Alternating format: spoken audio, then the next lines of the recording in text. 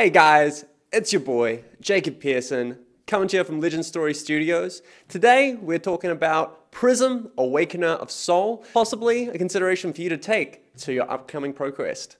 So today we're going to take a look at Vespa, who is an absolute champion who went on a tear at the recent Calling Phuket, going undefeated in Swiss and ending up making it to an unfortunate loss in the semi-finals. But today I'm going to be walking you through his deck, some of the other deck building considerations you can make when looking to make your own Prism deck at home, and where Prism sets in the metagame.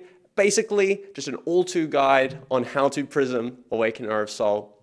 So getting right into it, well, I just want to talk about how Prism sits in today's metagame. So obviously, Prism, really powerful hero.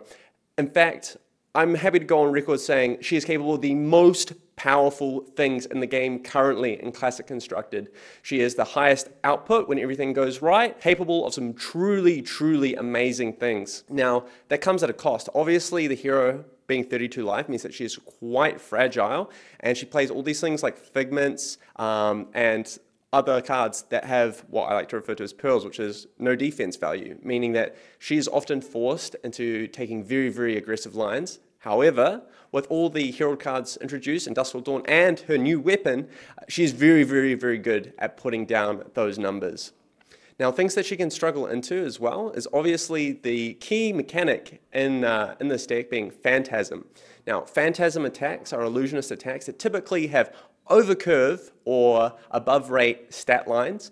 In return for this, they can actually be destroyed on your turn by your opponent defending with an attack action, non-illusionist attack action card with 6 power or greater.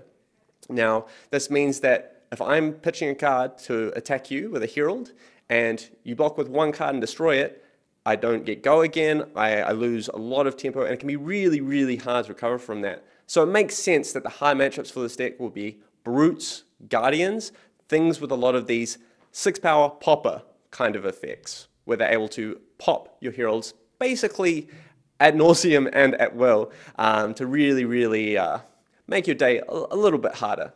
Now, there's a few things that you can do to mitigate this when you're playing an aggressive Prism strategy like the one that Vespa was, and we'll walk through that as we talk about all the cards in Vespa's deck. But it is key to know that these matchups can be quite difficult, especially if you're an inexperienced Prism pilot. There's a lot of nuance to this deck, a lot of really small key interactions that you'll pick up from game to game. In fact, I think it is one of the most rewarding experiences in Flesh and Blood to play and learn how to pick apart all these little lines that are available to you over the course of these games. And even now, having played literally hundreds of hours on Prism Awakener of Sol, I still find myself learning things from game to game, where to value what, all these really cute little things that you can do that I'll walk you through as we talk through the cards. There's so much depth to this hero, it's amazing. So if you are to try this at home, just please be aware that it will take some time to get comfortable with this deck and really fine-tune your knowledge of how to play an aggressive Herald Prism deck. Now, that being said, let's get right into the deck list here that I've got in front of me. Like we said before, from Vespa at the recent Calling Phuket. Now, we're going to start with equipment. And equipment for Prism is really interesting. Your headpiece in this deck, I think, is the strongest equipment in the game, in any format, in this specific hero. Now, I don't know if any of you picked up on what this might be, but Halo of Illumination. This card single-handedly tutors a card from your deck and puts a Herald into your Sol. These two effects in conjunction mean that cards like Vestige of Sol are now turned on. We are able to get additional resources from your pitch cards. You can get the key card you need at any point during the game, and you can get cards in Sol to pay for your angel attack effects or other effects like Celestial Cataclysm is maybe a more minor one that you might come up sometimes. This card is a must-have. Luckily, it is a common from Monarch, I believe, but it is a must in the deck. It is where a lot of this deck's power comes from, and where a lot of Prism was actually designed around was this card, Halo of Illumination. Everything else you can chop and change a little bit, like we see Vespa playing quite a few equipments here, but mostly these come in the form of arm slot equipment. Now your other 3 slots as Prism are pretty key. So you either want Empyrean Rapture or, as I mentioned earlier, Vestige of Sol are your 2 chest options. Now, Empyrean Rapture is kind of your default go-to when you're playing an aggressive Herald strategy, right? You're wanting that free flip of the angels as you're constantly laying down these big attacks, big attacks, big attacks, and you're just getting those effectively 2 resources for free when the first time when you hit with the Herald is huge. If any other deck had that kind of power, imagine something that said, when your first time an attack you control hits, gain 2 resources. That's an extremely powerful effect for a chest. Now, obviously, it comes at a cost, right? It doesn't have defense value, although the once per turn ward effect on the card can come up. It is very, very important for when you're in these aggressive matchups where you're not expecting your opponent to be popping a lot of your Herald attacks, and you're expecting them to just trying to either block out and take the odd hit so you can really get that value cranking along. Really, really good card against these low popper count decks or in the aggressive aggro mirrors. As playing this deck, it can be extremely aggressive. However, when we're talking about Vestige of Sol, this card's really good in the matchups where we are a bit more on the defensive, where they can reliably pop our attacks, reliably stop our Heralds from being able to go through. Because what this card does is essentially, in conjunction with a few of the auras, allow us to put cards into Sol very easily, which then means that we can play our 4-cost yellow instant speed auras with pitching a single card. Very strong effect, also works very, very well in conjunction with cards like Tome of Divinity, and just really get your engine churning in the matchups where you can't reliably go attack with a Herald with go again from your weapon, pitching a yellow card, attack possibly with an angel because your Herald hit, and then finishing it off with another Herald attack. Really, really key card for those popper matchups like Guardians, like Brutes. Very, very cool card. And then talking about the arms again, let's go through the options because Vespa's got quite a few. So the first one that he has is Dreamweavers. Now Dreamweavers, really, really cute card. Basically, it says it's a one-time use of Passing Mirage, the blue aura from Everfest, that says your first illusionist attack each turn loses and can't gain Phantasm. This is essentially that on an arms. Good if you're wanting to guarantee something pushing through, like if you have something like a Herald of Erudition, followed up with some Angelic Wrath possibly in hand, where you know pretty reliably that your attack's going to go through if they don't have the popper. And it can be key for some of those matchups. Then we have Gambler's Gloves. Gambler's Gloves, obviously, you know, Brutes love their Scabskin rolls, and sometimes just being able to turn that 2 action point turn into a 1 or even perhaps a 0 action point turn can be really key. Obviously, it's not 100% to work. It is a gamble after all, but even being at least 50% to turn them off from that 2 action point turn can be absolutely huge. Very, very fine choice.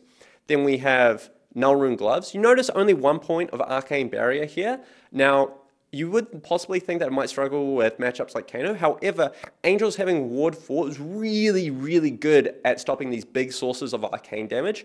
They're a bit worse against stuff like Rune Chants. However, all you need against Rune Chants and other, like lots of little sources of arcane damage is obviously Arcane Barrier 1. And against these big sources, you actually have an alternate source of defending against these things. So only one source of Arcane Barrier, totally reasonable, and it's in the least important slot here, as we were talking through before. One include that Vespa doesn't have, which I rate quite reasonably high, is Goliath Gauntlet. Now, Goliath Gauntlet is in a similar realm to Dreamweavers, but it expects you to have the other end of the spectrum where you want to have the Celestial Reprimand to make sure that they don't have the popper, or in matchups where they don't reliably pop. Things like Kasai, Warriors, they don't have very, very many poppers, and often their poppers are only 6 power, which means that some of our Heralds will give them -1 attack, or our Figment can play around them, which means that we're able to push through these effects really reliably, and getting the extra +2 on a 7 power Herald of Triumph means it's coming for 9, stripping at least 3 cards with a value, which is pretty fantastic. And lastly, we have the Wave of Reality. Wave of Reality, just a solid all-round option when you're not really sure where you're supposed to be in the matchup. As creating a Spectral Shield token, very, very powerful effect in this deck, as it's able to help you maneuver around lots of small sources of damage. If you think of something like Katsu's Kodachis, they are really, really troublesome for your angels, as these sources of 1/1/1 means that you're either letting the angel die to this puny, tiny little attack, or you're giving up a card from hand. Neither of those scenarios are things that you really want to be doing playing this deck. But other than that, of course, we have the mandatory Phantasmal Footsteps. This card is just an absolute all-star. Now, it means that against those pesky popper decks, you can continue playing your turn, sometimes being able to sidestep into a blue aura, or even just another attempt at a herald attack can be really, really key. One really nice thing to know about this card is the interaction with Merciful Retribution. So if they are going to, when you're playing this alongside Vestige of Sol, now if they attempt to pop one of your herald attacks, what's going to happen is you can stack the triggers so that their herald will go to your soul first, you get your Search for the Figment, and then you'll be able to pitch for the Phantasmal Footsteps, generating an extra resource. Now, if you weren't to state that and you misorder it, you would be losing out on a potential extra resource for the turn. Really, really nice little interaction to note there. Then, moving along to the meat of the deck, where all the heralds lie, where all the figments are, where all the good stuff is, and we'll start by talking about one of the boogeymen are playing Prism, the Great Library of Solana. Now, this is a fabled card from all the way back in Monarch, the first landmark card. It is a really, really powerful effect. Now, there's obviously big downsides to playing this card. I do not think that this card is strictly necessary for the strategy, and I'd say half the use cases of it, it's sometimes a win more card, and drawing it in the late game where you need to be closing with heralds, it can be extremely awkward. Now, that saying, if you get this effect online, it can be extremely hard to lose against decks that don't pop, because your output simply just becomes absurd as long as you're keeping the library ticking from turn over turn over turn. Because a 5-card hand for you looks like pitch, play herald, pitch, attack with angel, pitch, play herald, right? So that if you count that, that's 5 cards, and you can just do that endlessly. Just endlessly, and it's bringing so much damage. You're basically stripping your opponent down every turn while generating additional value off figments. Sometimes maybe even dumping an aura down, missing out on an angel attack, that kind of thing. It can be extremely, extremely powerful. But like I said earlier, not necessary for the deck, and it can even be detrimental. I think there's actually a lot of discourse in Prism whether it's actually correct to run this card. I personally like it because if the matchup, you can play some matchups in a way where things can get a little bit on the grindier side, and it isn't too hard to find a spot for library, but you really need to be playing the card or arsenaling the card. If you leave this card straight in your hand and you choose to attack with a herald instead, you're effectively giving yourself an IP penalty for the turn, making it harder to get it out, and you're obviously not going to be able to defend as well on the opposing hero's turn. One key interaction to note here is when playing alongside Empyrean Rapture, this once per turn instant ward effect can be used to pitch to pay for library. What I mean by that is you can have a 3-card hand, 2 yellows and a library, and actually turn library online with using Empyrean Rapture as a pitch outlet. So it would be something along the lines of pitch, play library, library resolves, and then I'll pitch my 2nd yellow card to activate Rapture for basically no effect. But this gets the 2nd yellow in our pitch zone, which means we would go up to 5 intellect and be able to proceed with a 5-card hand turn, which is quite nice. Moving on to the reds. Reds are an interesting thing for this deck. Now, you need such a high density of yellows, and a lot of your blues and illusionists are very, very good. So I'd say anywhere from 9 to up to 15 on the high end is probably where you want to sit for reds. You can forego some of the blues. It does make things like your auras and your Arclight Sentinels a little bit harder to play, but in return for that, you have a better aggro matchup. So decks like Kasai, Hatchet Story, those kind of things, they really want to be blocking 2 cards on your herald. So when your herald's coming in for 6, you're not really getting any additional points of value. But when they're coming in for 7, if they don't have Dynamo up, or you have a second 7 in the turn, that's when things can get really, really dicey for them, and they can really, really struggle to cover up your attacks. So we see here Herald of Protection, Herald of Triumph, and War Tune Herald. These 3, in my personal opinion, I think are the best candidates for red. There's also an argument to be made for Rebirth and Tenacity. Now, Rebirth is a herald that says when it hits, you can basically stack a herald from your graveyard on top of your deck, then you shuffle and search for a Figment. So if you're playing possibly against decks like Azuri, where the games can go really, really long and they can try and really drag things on, you can make sure that you'll keep pumping these heralds in through your deck, and it can be quite nice for just those extra couple of power cards in the deck.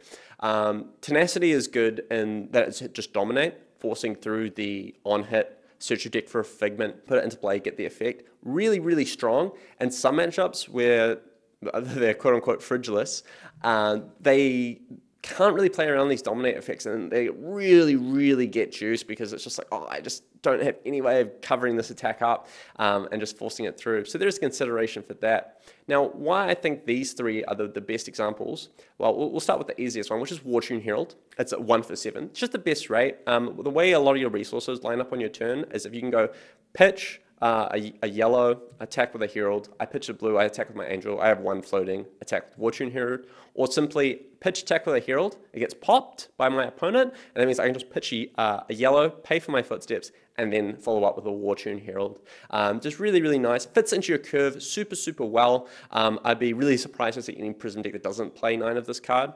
And the same thing can be said for Herald of Triumph. Now this card is slightly different axis, but if you think about the footsteps thing, you're kind of pseudo saving a pop and a resource. A lot of decks in the format run a lot of 6 power, not many 7 power cards, which means that this card is, in the most part, outside of some Guardian decks, etc., for the most part, is basically just 2 for 7 on hit, get a Figment. Fantastic rate, fantastic card. You need to play 9 of this. Even taking with the blue one, is you're still stripping 2 cards. You know it's most likely not getting popped. Really, really good.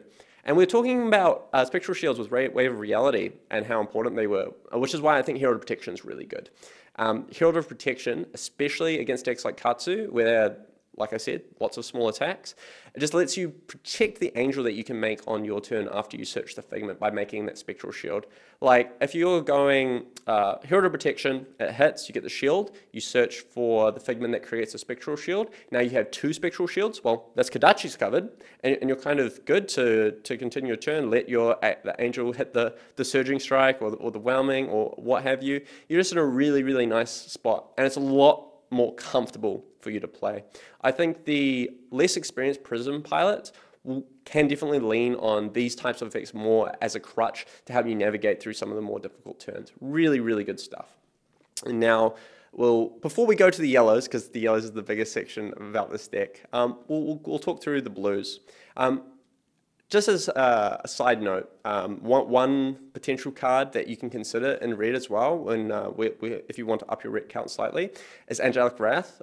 If you're playing against the more populist decks and you don't mind shaving off some sideboard space for your harder matchups, you can get a really, really strong matchup there, as getting over these things is really, really difficult. Like, you can't play around it. The numbers are just fantastic. Like we see our friend here plays blue Angelic Wrath, so you can kind of get the idea. This type of effect, especially when it's overrate, 0 for 4 pseudo attack reaction is effectively overrate. There's a reason why it has a Pearl and doesn't defend. It can be very, very good. I wouldn't max out on 3 of these if you were to consider playing it, as they can get quite bricky in multiples, and you really need to be able to Arsenal one if you think that they might have the react, or you're not able to quite push it there where you want it, or save it for something like an Air Edition. Onto the blues. We see 18 blues in this list. A little bit on the higher side. I think most people settle around the 15 mark, but 18, totally reasonable. We see, like I mentioned, blue Angelic Wrath, great for all the reasons I mentioned previously. Blue Herald of Protection, again, I think that this card's a fantastic 9 of. Blue Herald of Triumph, again, fantastic 9 of, does exactly what you want to do in the deck. Blue Passing Mirage, this card is the best aura in the deck, especially if you're a newer Prism pilot. This card saves your life. Even the matchups when they don't play a lot of poppers, just knowing that you're not going to get your attack popped is so valuable. Just being able to plan your turn around it and just know that you've got that safety net of Passing Mirage there is beautiful. One thing to note as well with this card, when you attack with angels, if you attack with an angel first on your turn, it's not an illusionist attack. They do not have the illusionist tag, so Passing Mirage will not trigger on them. So you're then able to follow up with a Herald with no Phantasm, if you would like to order it that way. So, something nice to know. But again, great card. The blue auras, fantastic at sidestepping. If they want to block out your turn, you can just go Herald, they pop you, you're like, okay, Passing Mirage. Or you attack with Herald, they're like, yep, block it out. You attack with Angel, they're like, oh, I need to cover up his second Herald that I know is coming, so I'm not going to block this. They take the damage, maybe get left with a stranded card in hand that they're not able to utilize fully, and then you can close on the Passing Mirage or the other blue aura that's in this deck. Fantastic card, really key in the deck. Would not consider playing any less than 3 of this card. It is that good. Pierce Reality Blue. Now this is the other blue aura they chose to play. I see anywhere between 0 to 3 copies of this deck in aggressive Prism lists. Can get a little bit on the clunkier side. Getting the density of Heralds in your deck is really important. Even attacking with blue Heralds is really good. So you do have a cost of running this one in this deck. I think Passing Mirage is definitely a must for a 3 of. PS Reality is really strong turn 1 play. Obviously, any aura in the game on turn 1 being Illusionist. If you've ever played Illusionist and played an aura on turn 1, you know how good it feels. PS Reality does a really good job of making your overcurve attacks even more overcurve, right? Like you're 1 for 9s, 2 for 9s, with just so much value. And a lot of the time, the opposing player, especially if they're on more poppers, won't necessarily value getting rid of this card, which means that over the course of the game, especially alongside things like Celestial Reprimand, can really like juice in terms of value. But there is a little bit of a cost basis in playing this card. However, we see this gentleman here really valuing this kind of effect and this kind of value generation from turn to turn. Really strong card. But if you want to shave this for a little bit more consistency, I could definitely see playing a Herald in this place, or even going a little bit lower on the blue count. Kind of in a similar vein to Angelic Wrath, this is much more a tech choice or a personal preference. There's quite a few things you can play in this card. Me personally, in my Prism decks, I don't play blue Angelic Wrath, but it's simply because I really value having flexibility in my blues playing the deck, which is why I like running another Herald in the slot as well. And then obviously, capping off the blues, blue Warden Herald, fantastic stuff. Nothing needs to be said here. Now, for the meat and the potatoes, we have the ever-looming, ever-famous ALS, the Arclight Sentinel. This is a 6-cost aura, very expensive, can be hard to play in this deck sometimes, but that's okay. The effect is really important for some matchups. Now, you don't necessarily need this in the aggro matchups where you're playing Empyrean Rapture as your chest, as the cost is really high. You play so many pearls already in the deck. You don't have a lot of flexibility with this card. It can be caught up awkward in Arsenal without the ability to generate the extra resources from Vestige. So I can see siding out some number of this in the aggressive matchups. But for your more densely packed popper decks like your Brutes, like KO, Reiner, or your Guardians like Victor Bravo, ALS sends them packing. Now, playing ALS out just by itself doesn't really achieve much, right? You're basically having to invest an entire turn's worth of resources to get a turn back from them, right? It's very easy just to play this card completely at parity. However, where this card really shines is alongside things like a turn where, let me give an example. We have Vestige of Sol, we activate our Halo, we put a Herald into our Soul, we search for a Figment. all our cards now pitch for one more. We pitch a blue, we play a Tome of Divinity, we draw 3 cards, and now you can see where I'm going with this. We want to play multiple auras, maybe Genesis or a Merciful, alongside an Arclight Sentinel, means that they have to spend their whole turn killing the Arclight. We get to keep the Genesis or keep the Merciful, and from that point, that's where we're able to snowball these kind of matchups.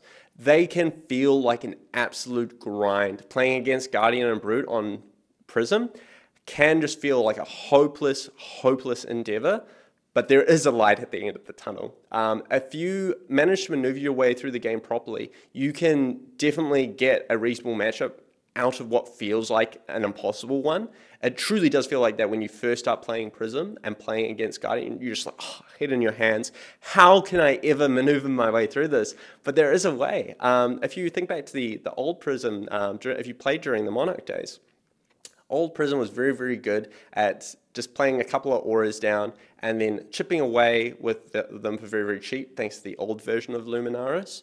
And new Prism can't do that, but the things that made that matchup tick were the things like Genesis, were these things like Merciful, where if they are left alone, they generate so much value and advantage for the Prism pilot. Now, because it's very difficult for us to get those big board states in this Prism deck, we really have to work for it, do those big setup turns with even Halo, Tome of Divinity, or Arclight Sentinel. We need some combination of these things in order to create these spots to pivot. Just throwing out Herald after Herald into them over and over again is not going to end up well for you. You really need to try and, as you're playing through the turns, come up with a plan for how you're going to walk through the game. There is no set in stone way for these matchups. However, over time, you will feel what is right in the moment. There is no set in stone way to get it like this. I'll move on from LS now, but we'll talk back to the auras more in a second. Onto Celestial Cataclysm. Now, this might seem a bit strange for those of you who've maybe played 1 or 2 games of Prism, but what ends up happening in these like long drawn-out games, as we were talking about before, against these Guardians and these Brutes with all these poppers, is you generate a lot of cards in Sol. So when you pitch these, they end up in your deck later for the game, and then bam, 0 for 7 go again, really strong. Most importantly, they're a yellow card that defends for 3. Very flexible, and this deck has to play a lot of these cards to make sure the deck keeps ticking along. Like you see, the majority of this deck is in fact yellow, and it does meet that criteria, and also is a 7 power popper, which in the mirror is really important that the number is 7 and not 6, because it plays around all kinds of different effects in this deck. And also, for week 1 of ProQuest, you're going to have to deal with Dramai, as she'll most likely LL after them, but till then, some amount of poppers does make that matchup a bit easier. That matchup can be a struggle at times. It's really hard to manage the board of dragons and attacking their face while being the illusionist with a lower life total. It can get a little bit dicey. This card keeps the pressure on, is a popper, fantastic card. Now we have all the figments. The fun part, I can talk about all the synergies and maybe some tips and tricks for you. Figment of Erudition, definitely the most important power level wise for the deck out of all the figments. Now, when this card enters the arena, you create a Ponder token, which means that you basically get a free card. Very nice just to be able to search it out on your first Herald hit. When you're going second and you just go pitch, Herald, that they let the second Herald hit, you search Erudition, you draw up, you get a 5-card hand for next turn. Mwah, chef's kiss. That's the flesh and blood I like to be playing. Now, the even more important part of this card is the other side. Soraya, the angel that this turns into, has an effect that for 1 measly card in Sol, you can turn it into draw 2 cards. Now, who doesn't love drawing cards, am I right? Now, sometimes it can be a little bit hard to convert these cards into additional damage, especially if you've kept multiple cards already and then you're attacking, drawing more. But this is why the yellow auras are good. Things like Genesis, Merciful, Arclight Sentinel, they can translate these extra cards into doing stuff, because we are limited to 3 attacks, right? We can attack with 2 angels and 1 herald, or 2 heralds and 1 angel per turn. Maybe get a bit lucky, and sometimes a 4th if they pop on the last attack, and you can maybe squeeze another herald attack in there, but it's pretty difficult. And say, for the most part, we're locked to 3 attacks a turn, but it's generally more than enough outside of these big turns. One key interaction to note with this is if you need a second card in Sol, it can be reasonable to pop Halo, just to get a second card in Sol if you really, really need the pivot turn. But Halo is the most important card in your entire deck. It is where your power spike comes from.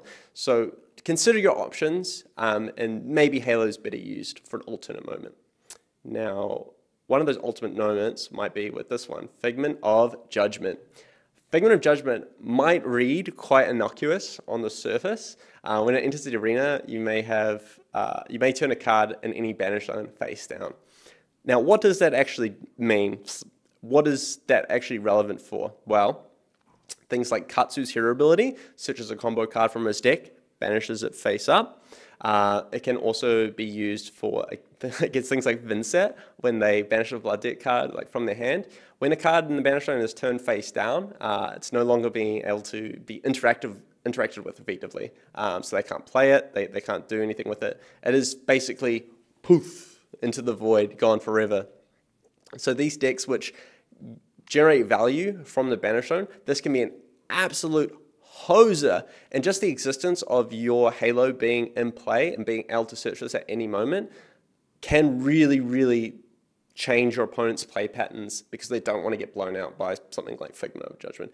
Absolutely, completely ruthless when it can come up. And then we have Figment of Protection. Figment of Protection simply states make a Spectral Shield. I've talked about how good Spectral Shields are in this deck. I'm not going to go at length and more with this one. I think you guys understand how good this one is. Helps you protect your other angels. Now, some of these Figments are what I like to call like throwaway angels, where you're happy to transform them and not attack and get the effect. Protection, Erudition, Rebirth, those three, I think, are the highest value ones in terms of their hero effect. Also Ravages to some extent to close out games and more grindier. But as a general sense, those first three are the most important. Creating Spectral Shields, simply put, makes it easier to defend your angels, get more value. Erudition draws you cards. Drawing cards is broken. One of the best things you can do in the game, period. And Rebirth, which is the third one I mentioned, has a really, really interesting effect. Now, the Figment side of it isn't too amazing. It basically just gives you an extra card in deck for the grindier matchups. But the other side says when you attack with it, you can stack any yellow card to the top of your deck. This means the dreaded Arclight Sentinel Loop is a thing where you're able to just play it turn after turn for the measly cost of 1 soul. It can come up. However, I don't think that's necessarily the game plan you're playing towards. It's more something that you get into during the game. When it's played towards actively, it can be a struggle to get there, and I don't think it's the best way to play the hero. But it is very, very strong at recycling that. Also good at recycling other Figments, like Figment of Ravages. A lot of decks don't play Arcane Barrier against you, which means that this is basically 1 point of unpreventable damage. And then on the Angel side, it's 2 points per attack, which means it can be very, very easily to nuke opponents down off of low life totals if they want to get there. Because for the most part, Guardians especially notorious for it. They're happy just to eat the vanilla damage from your Angels a lot of the time. So you can really, really punish them for that. One key interaction with Figment of Ravages is when you activate Halo of Illumination, you search this out, it can deal 1 damage to any target. All right, so it's not just your opponent, it's not just your opponent's dragons, and it's also yourself. Now, your angels have a funny little mechanic called ward, right? Ward's normally used to stop your opponent's damage, but in this case, if your opponent attacks, say they have a Scar for a Scar, and they start their turn on lower life, and they're like, look, all right, we're going to get this angel out of the way, attack with Scar for a Scar, targeting your angel. You can go, well, good sir, you still have 3 cards in hand in an arsenal. I'm going to pitch, pop Halo, search Figment of Ravages, ping myself, and I will choose for the Angel's Ward 4 to replace the damage. Destroying itself, stopping the Scar from getting go again, and essentially saying, you don't have an action point, you can't do anything, it's my turn now. Really, really powerful effect. Massive gotcha for people who haven't played against it before. So if you're watching this video to learn more how to play against Prism, that is one key thing to note, is please, please, please think before you swing into an angel with an open halo up. It can be extremely, extremely devastating. And then we have Figment of Triumph, really, really good at stopping your opponent from popping with 6s on your turn using halo if you have to. The flip side comes up sometimes. The angel attack effect can be good versus these go wide strategies like Phi, for instance, where they're taking a lot of small attack actions per turn. It can be good there. But overall, it's, other than the first stated use of it, it's fine. It's good. It has its place in the deck. And then we have Figment of War. Now, notably, you'll notice that the only Figment that's missing here is Figment of Tenacity, I believe, which is the one that gives Dominate, which I believe to be probably definitely the worst of the Figments. The only time you'd probably want to play it in your deck is when you're getting into these more grindy matchups, like you're playing against a lot of Assassins, where it comes up more often, where you're having to go through all your Figments and actually running out of them. Playing 8 can be good for that exact reason. I find 7 is a nice place. I really like this lineup of Figments. And I think that this looks right to me. I would choose to play 7. Figment of War, when it enters the arena and create a courage token, nice +1, basically upgrades your hero to tier, right? Turns your blues into yellows, your yellows into reds, your reds into super reds. But it's really, really nice at making it harder for your opponent to be able to block out efficiently. Just nice little bit of upside there. You won't really use the Angel's effect on the other side. It never really comes up over hundreds of games. It's only come up maybe once or twice. So you can just typically a little bit more of a throwaway angel.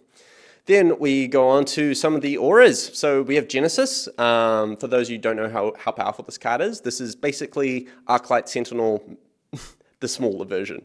And that's because the effect is so strong, being able to fill your soul, turn on your Vestige, make shields to protect your angels, let you see more cards per turn. This card really does it all, and it is so valuable that it's basically kill on sight.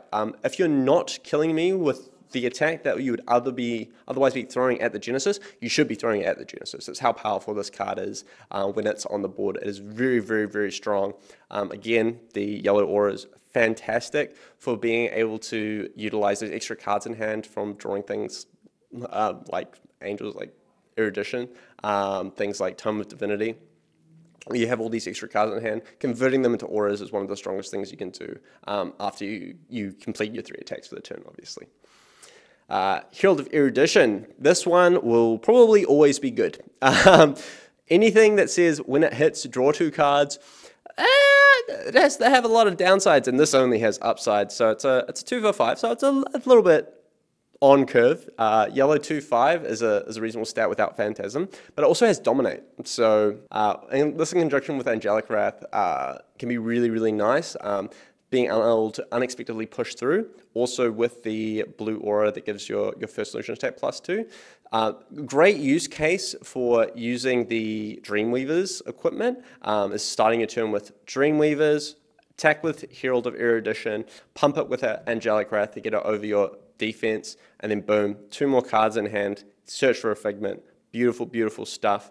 That's why I was talking about earlier for the red hero that they weren't playing with Dominate. Dominate is a very, very powerful effect in this deck. Guaranteeing the on-hit is extremely, extremely devastating.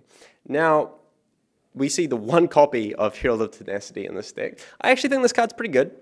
I agree that it's a little bit underrated compared to the other heralds. So if you're just wanting the raw numbers, I can definitely see an argument for not playing this card. However, Dominate in some matchups is just absolutely backbreaking. Being able to guarantee a Figment can be make or break on a game, and this card does a good job of it. And then we have a little bit more of a spicy one, Herald of Judgment. So when Herald of Judgment hits, it goes into your soul like all the other heralds, but it also has a on-hit effect that says they can't play cards from their banish zone until the end of the next turn. Now this was famously mostly used against Chain back in the day. In fact, it might come up in Living Legend these days. But has some niche uses against things like Katsu, and obviously if you We're thinking that this worked with possibly one of the new part of the Mistveil here is new. New plays it from your banished zone, so it does get around this effect, but any hero that's getting value from playing cards from their banished zone will be affected by this. It's a 2 for 6, it's fine. It has a little bit of upside. It is good versus Katsu. I can see why they included it. There's obviously an argument if you want to play something a little bit more tilted towards grindier matchups. You can go with another Herald effect, like more of the Dominate Heralds or Herald of Rebirth as another option. Herald of Protection, we've talked so much about protection at this point, just going to move on. Card's great, 10 out of 10. Triumph, 10 out of 10. Best Heralds. Now, we have a slightly spicier card here. Invoke Soraya. Now, you don't see a lot of Prisms playing this card. It's a pretty scary price tag if you want the cold foil. But Invoke Soraya says, transform target spectral shield you control into Soraya, Arcane Herald, go again. Now, Soraya is a really interesting one because you need to have a spectral shield in play, which is actually kind of difficult, right? Like outside of searching your Figment to create the spectral shield, you have to be hitting with a Herald of Protection, which is very hard to do reliably. Same thing with Genesis, it's pretty hard to reliably have Genesis in play just because of how big of a target it is. That being said, this card is yellow, it defends for 3, it meets the criteria of being a reasonable card in this deck. And when you do get the flip, in some aggro matchups, it can be really strong, right? Whenever Soraya deals damage, you gain that much life, and can convert your soul into sources of arcane damage, which, as I mentioned with Ravage, is also a really strong effect. So it does have a strong use case. It really just depends how you want to slant your Prism deck. I could also see an argument for things like, is that all you got against these small weapon decks, like Azuri or Pistol Dash? Really good in those matchups. So I can see the argument for the deck. I personally think that the deck needs a little bit more resilience in those kind of matchups, which is why I prefer different deck choices. But I can see why they played it, and obviously they went on a tear with it, and they hopefully got some good moments with this card. Light of Sol, another Fabled. Light of Sol, when it's pitched, you reveal the top card of your deck, and if it's yellow, it goes in your Soul. Yes, that does mean that if a Herald goes in, you do get the search, which is pretty hot when it happens. Playing more Pearls in the deck, obviously a cost. The card's pretty good. Do I think it's necessary? No, I don't think this card is necessary at all. Card, very powerful. I would play it in my Prism deck, but it's not all upside. Also, I just wanted to mention this card's very important for Guardian and Brew matchups. As Soul Generation, you can really struggle with it sometimes, outside of effects like Merciful Retribution. The number one reason why the Guardian matchup is not a, dare I say it, a 100-0. This card puts in so much work, so much work. Every time they pop one of your Heralds with Merciful Retribution play, that Herald goes to Soul anyway, you get your Figment anyway, you get Arcane damage anyway. It literally does it all. It's everything you want in the matchup in a card. And if you're playing against this card, being on those like grindier decks, you should destroy this. That's very powerful. And we've talked about how good the yellow auras are in those kind of matchups anyway. And yeah, great card. Soul Shield, freest card of all time in this deck. It's yellow, it's defense reaction, puts a card into your soul. It powers up your angel's attack abilities. And yeah, it's just, it's great. I wouldn't even dream of cutting this card. This card's fantastic. Definitely a must include for the deck. And then we got Tome of Divinity. Now, you never play this card in your deck when you're playing the Rapture, the chest piece. You'll definitely side this card out. However, with Rapture, it simply states, when a card has gone to your soul this turn, pitch a blue, draw 3 cards. Wow, that's a lot of value, right? Like, a lot of value. Especially, I've seen people chain 2 or 3 tomes together. Because right when you're seeing 3 more cards, you're like, oh, well, there's another blue. Oh, I found another Tome of Divinity. All right, chip it. And you can go through a lot of cards in this deck. You can draw a ton of cards, do a lot of things. That's why at the start of this video, I went on such a tangent of being like, Prism can do so many powerful things. And a lot of that comes from Tome of Divinity, right? You can string together some monstrous stuff. Fantastic card, and those grinding matchups where you need to establish multiple auras on board at the same time. Really important there. Don't really need it in some of these other matchups. So I can definitely see an argument for cutting cards like Tome of Divinity, and some of your aura effects like Genesis, even Merciful Retribution, trimming Arclight Sentinels, that kind of thing. You can definitely trim down on those for those matchups and be completely fine. One card that isn't here that I personally really, really like is Celestial Reprimand. Now, Celestial Reprimand is a yellow zero, well, you want to play the yellow zero cost instant. Target attack action card defending a card with Herald in its name gets -2 power. So what that means is they try and pop your attack with a 6 power, 7 power, or even an 8 power if it's a Herald of Triumph that you're attacking with. Means it no longer pops. And a lot of the defenses are often planned around that attack being popped. It basically forces the attack through. You get the on hit, you get all that good stuff. Fantastic card, especially for something like Brute, where you really need those tricks. Things like Angelic Wrath, Celestial Reprimand are really, really important there. Now, obviously, they were like, look, I don't think I'm going to see that much like on the day. I'm going to trim this for some other more aggro-focused tools like Invoke Soraya, which totally defensible. Now, that's the deck. I've gone through pretty much everything. There's a lot of nuance to playing this deck, a lot of really like small key interactions. I hope me talking through all the options has been of some use. If not, hopefully some entertainment. But I really enjoy playing this deck. This deck's very fun. You're typically just trying to play an aggressive game plan, attack with 1 to 2 heralds a turn, get your value from your angel, play a lot of games with this deck. You will learn a lot playing the deck. You will get the nuance of each individual matchup. And this is not something I'd recommend for you to just pick up and put down. It's very hard to get into the deck, into the meat of it, and really be able to extract the juicy power that lies within. It really does need a lot of time to kind of work through it. But it's in a very rewarding deck to play. It's probably, no, it is my favorite deck, even in current development here at LSS. Simply because I really enjoy the puzzle it presents, all the lines it gives you access to, and I feel like you really do have all the tools for every matchup if you try and find a way. So don't ever feel hopeless. Find the light at a ProQuest near you, and maybe you'll consider taking Prism Awakener of Sol. Catch you later, guys.